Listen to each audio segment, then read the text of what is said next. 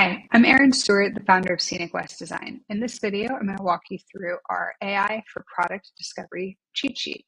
The notes in this cheat sheet are some highlights from our recent AI for product discovery workshop. We are also launching a Maven course on the same topic soon. So if you're interested in updates on that, please take a minute to fill out the course interest survey that I'll link to in the description. The first section of our AI for product discovery cheat sheet calls out AI tools that we hear most often from product and engineering teams when we ask which tools are they using at least weekly.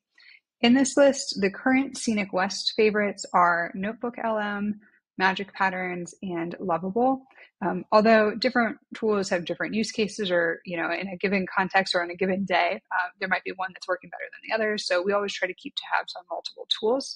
And we encourage teams to do the same thing. So it's really important in general to be experimenting often. You can have your favorites or your go-to workflows for core teamwork, but it's important to, in terms of like professional development and just keeping up on how things are evolving, to be experimenting often. So we encourage product and engineering teams to do the same.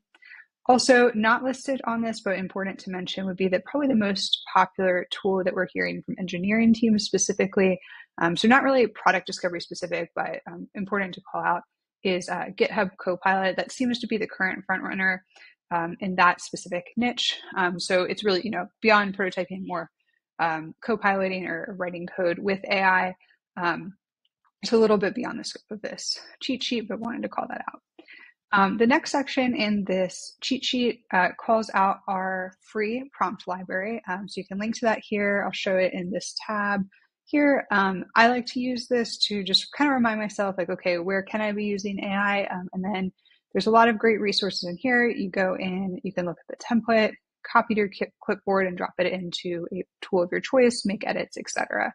But it's really, I think, a nice resource to spark ideas of what's possible, or as a quick reference. You can certainly build out something similar for your team as well. This one we built in Lovable. And it's also worth calling out that we built this cheat sheet in Figma Make. So that's not currently on the list of AI tools, super new.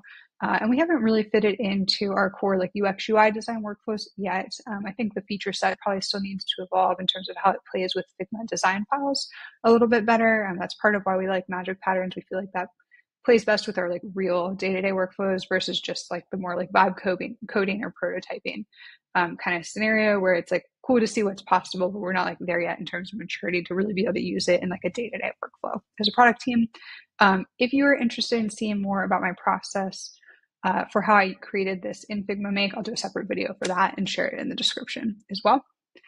Scrolling on down, the last section of content here calls out some sample product discovery specific AI use cases. So there's some notes here on our take for what things are best done as thought of as human and AI collaboration versus, or maybe better use cases for relatively AI-led execution. Obviously, there is a human input in there in most cases for prompting, but you can really lean on AI pretty heavily in this column. And then on the far right are a few examples of scenarios where we would flag that they should really be human-led conversations, decision points, etc.